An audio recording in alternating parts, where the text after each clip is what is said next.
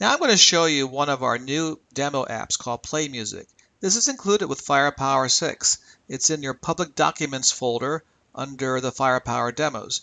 And you can compile and run it using RAD Studio 10 Seattle. All the source code for this demo is included in FirePower 6. So let me go ahead and start this demo.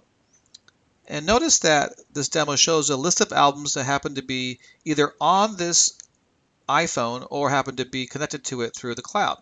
So in this example, you're going to see lots of albums. Some of them are my albums, some of them are my wife's, some of them are my kids. So you're going to see quite the wide variety of songs.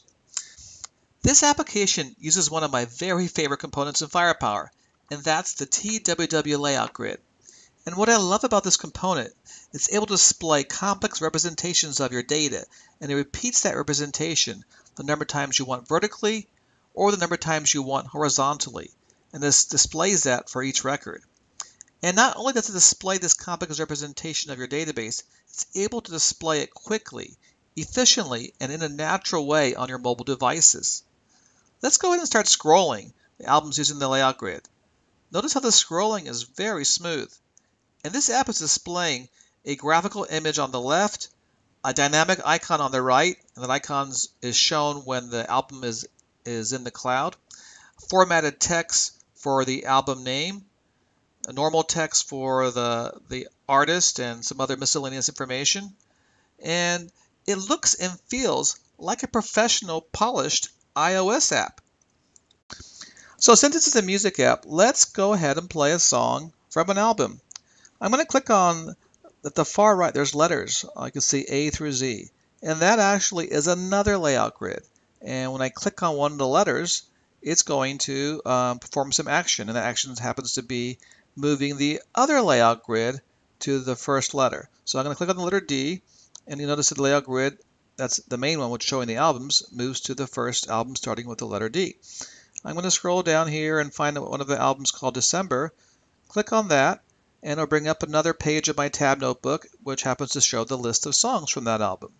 And this is using another layout grid to display all the list of songs.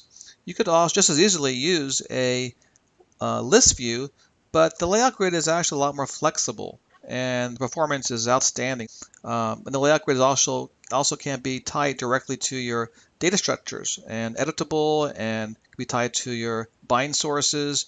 And it's really a flexible component. So start using it and you're going to love it. So let me select the first song on this album called Thanksgiving, and then it's going to bring up another page. And in here, well, now it's playing the song, you can hear, and it's also showing some scrolling text, which is something you can do in Delphi, but with some of the animations that are part of the library. And let me go back and show you one more thing. And I'm going to do a search. I'm going to type in the word crazy, and now you'll see an album called Crazy Love by Michael Bublé. I open that album up, and you can see now that there's actually icons on the far right of a cloud. That's because this album happens to be on the cloud. It's not downloaded to my phone yet. This is using a layout grid again. I'm going to click on All of Me, and now it's going to download that song from the cloud and start playing it. Yep, there it goes.